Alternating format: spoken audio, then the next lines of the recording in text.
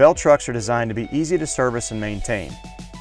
There's a maintenance chart located at the step prior to entering the cab that you can refer to.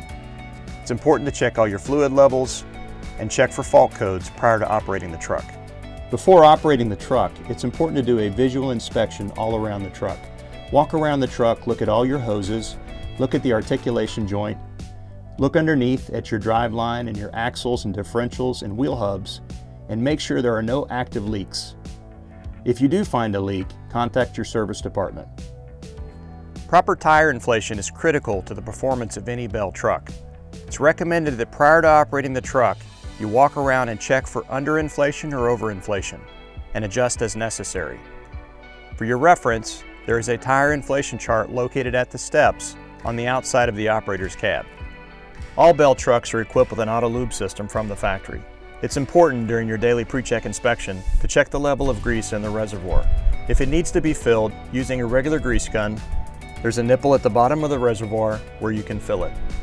As you continue to walk around the truck doing your pre-check inspection, check the headlights, tail lights, hazard lights, and especially your rear view camera. Make sure all of these are clean to get maximum visibility and maximum safety while you're operating the truck. Once you've finished your daily pre-check inspection and you're ready to enter the cab and go to work, as you're climbing the ladder, make sure to have 3 points of contact at all times.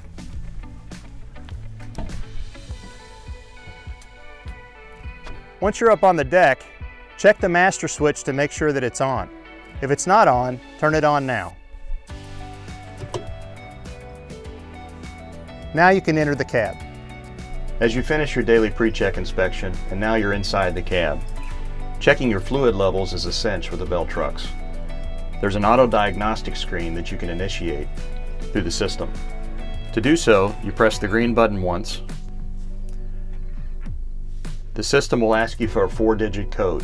That 4-digit code is the last 4 digits of the VIN number, which can be found on the serial number plate on the back left-hand post of the cab.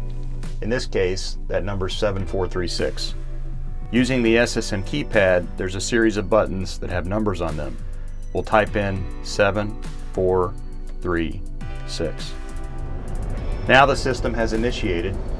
In order to access the diagnostics menu, we'll go to the B drive, we'll select the E button, then we'll select the diagnostics menu, and you'll see a screen that will show a series of different green checks.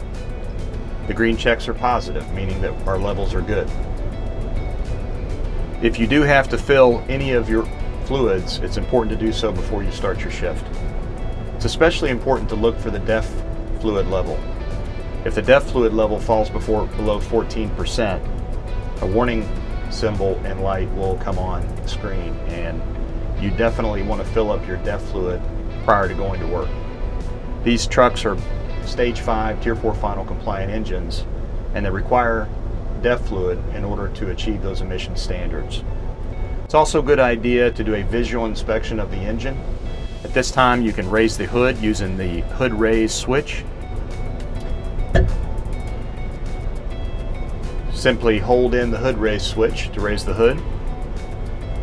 Then you can walk outside of the cab and do a visual inspection of the engine at that time. You can also check the engine oil manually with the engine oil dipstick, or you can check your engine oil at the diagnostic screen.